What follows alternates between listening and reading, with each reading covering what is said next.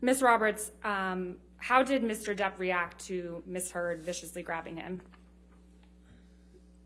He didn't. He stood there with his arms by his side, and he didn't do anything. Okay. Ms. Roberts, when you were back in the cafe with Mr. Depp, what happened next?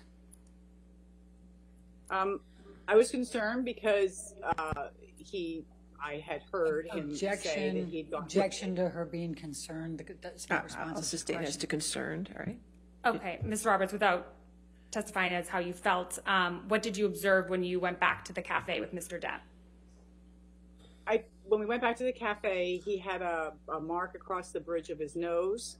I got a bag of ice to put on it so that it wouldn't swell, just to make sure that it wasn't bleeding. And he walked over to the love seat at the cafe, and he laid down and went to sleep.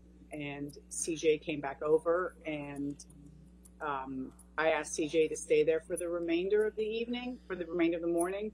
And I left CJ inside the cafe, and I left Johnny on the couch.